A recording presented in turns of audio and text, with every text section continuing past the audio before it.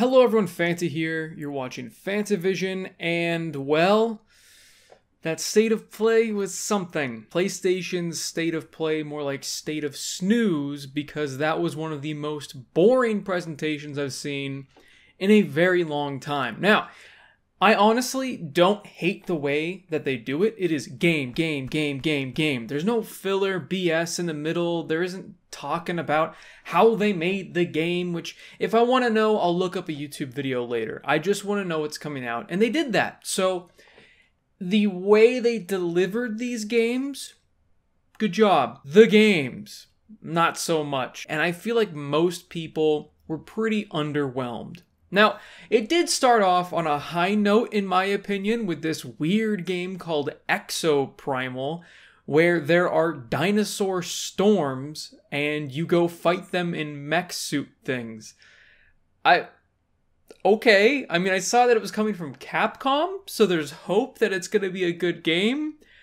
But what the hell is that premise? They're dinosaur storms? It's like they took Sharknado and just made it dinosaurs and said, let's make this into a game premise. We need to save the world from dinosaur storms, which is the most amazing and insane and just confusing thing in the world. I am actually excited for that game. But as far as new announcements goes, that's about all I was excited for. It was like, the rest of the show. Because they showed Ghostwire Tokyo off, which just confuses me more every single time I see anything about that game. It looks neat. I don't know what the hell it's about. The graphics look good, but I really don't know what's going on there. I don't quite understand the combat. I guess you're using like magical things to fight the ghosts and the spirits, and it looks interesting. I still have hope for Ghostwire Tokyo, but the more I see of it, the less sure I am that I'm gonna like it. They showed off more of Forspoken, which is a weird title, and the game itself, I don't know. I mean, they keep showing it off, and the more they show it off, the less interested I am, because it's just another open-world action game, and I feel like we have enough of those. I do like the interesting surfing mechanic they showed off. I like the varied enemy types, but it looks like a game I'll wait for $20, even if it gets good reviews, because, again, I don't have time for these massive open world games that demand all of the time in the world. And again, that's what this looks like. It looks like another open world action game, and I'm just kind of sick of them at this point. Gundam Evolution, a multiplayer mech shooter game, which has all of the trappings of a first-person shooter multiplayer game and all the ability type things with cooldowns that you expect from a hero shooter. Okay, it's another hero shooter. Looks fine. The graphics don't look amazing. I'm not really interested in this either. I'm sure there's a crowd out there that is very hyped about this game, but I'm not one of those people. Now, a lot of people were wondering if Konami was going to be a part of this state of play, and you know what? They kind of were. I mean, they're just repackaging their old games again. They've been doing this a lot. They did it with Castlevania not too long ago. Now they're doing it with Teenage Mutant Ninja Turtles, with the Cowabunga Collection, taking a bunch of NES, Game Boy, Super Nintendo, and arcade games and slapping them on a disc. Now, not a bad thing, but it's not anything new. I want old Konami back so bad. I feel like most people do. And I have a feeling we're not going to ever see that. They just seem to be trying to make money off of all of their old stuff and nothing about their new stuff at all. I mean, they're even making pachinko machines out of their old stuff. So who knows when there'll be a new IP or even a follow-up from Silent Hill or any of those other series that Konami's come out with.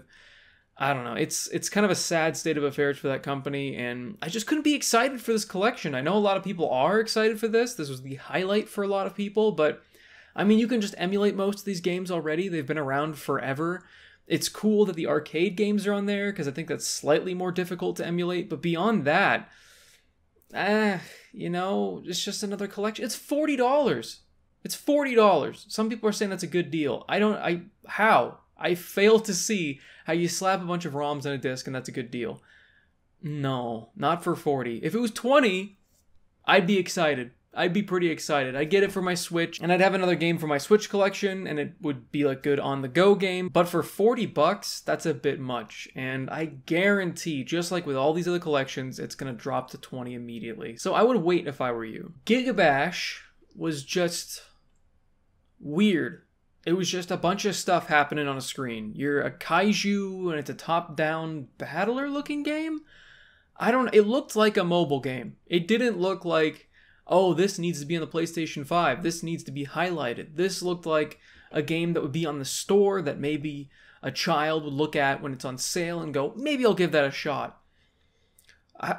Nah. JoJo Bizarre Adventure got another 2D fighting game. I don't know if this is the original game from the PlayStation 3 with just a bunch of added new characters. I don't know. I don't follow either type of those games. I don't play 2D fighters. I don't know anything about JoJo. So there you go. The JoJo fans are excited, but again, it seems like a weird game to showcase. Okay, another game that I am excited about, and it didn't redeem the whole show for me, but it kept it from being an F. Trek to Yomi, which looks amazing. I love the art style. I love everything that I've seen about this game so far. I love that old school black and white samurai film aesthetic they're going with.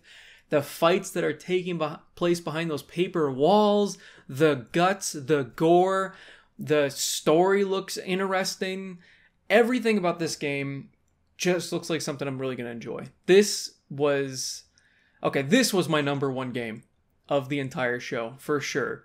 Because even though the Dinosaur Storm one was my number one as a joke, this one I'm actually interested in when it comes to everything about it. Like, it looks like it's right up my alley. I love samurai stuff, and I can't wait to see what this game is like. Another good thing about this show is that they showed that Returnal is not just being abandoned. They didn't just throw it out there and go, there's your game. They're adding a new update soon for free that has a challenge tower, and it has co-op for the campaign. That's awesome. That's amazing. Honestly, those two things, I think they sold me the game. They've sold me Returnal. So the next time I see it for like $30, because I've seen it hit 30 quite a few times, I'll probably pick it up, get one of my friends to play it, because he hasn't played his PlayStation 5, so maybe this will get him to dust it off, because it's right up his alley, and I think this game's going to be right up mine, because we love Risk of Rain, we do like those roguelike type games, and it looks like a ton of fun, especially with friends. So, really happy about that, and I'm actually pretty excited about those challenge towers too. At the end of this state of play, Square Enix showed off two more games. One is just another turn-based game. It's okay, I guess. It's a turn-based RPG. I don't know. I'm kind of over these. Like, they're fine on like a handheld. On the go, they're perfect. But I don't want to sit down on a console and play something like this. I've just seen it a million times by now. I don't know what they're going to do differently with this game, but I'm good. I don't need to play the Diofield Chronicle. What are these names that Square Enix is coming up with? The Triangle Strategy. What is going on over there? Then they showed off their linear-looking action game, which I guess some people are excited about. It's been a long-running franchise, so there is definitely a fan base for it. But again, it looks okay. It doesn't look like anything special. The graphics specifically do not look good. They just don't. I'm hoping that they're going to update those visuals. 99% of the time they don't after they show these gameplay trailers, but it was looking pretty rough, in my opinion. And another thing I want to point out is the fact that none of these games were PlayStation 5 only. Somebody please tell me in the comments if I'm wrong. I'd love to be wrong. But all of these games are PlayStation 4 and PlayStation 5, which means, yes, we're still at the beginning of the new generation, but we are at the beginning of the new generation, which means they are still not even pushing the hardware a little bit. They're not taking full advantage of what they've got. At least that's what it feels like to me. Now, there's been a lot of great looking games, but I feel like just like with the 360 and PS3, just like with the Xbox One and PS4, when we saw later on in the generation, games started to look a lot better than the beginning because they were putting them on the old platforms and the new. Once they shift that focus over, we're going to see a giant leap I feel like, and not just performance, but visuals as well. So I'm looking forward for them to stop making games for the PlayStation 4. For now, I get it, because nobody's able to get a PlayStation 5, so it makes sense. But I am looking forward to when people that want the PlayStation 5 have it already, they have their audience, and they start really taking advantage of that system. Because I feel like a lot of games just kind of are forgotten already about the DualSense controller.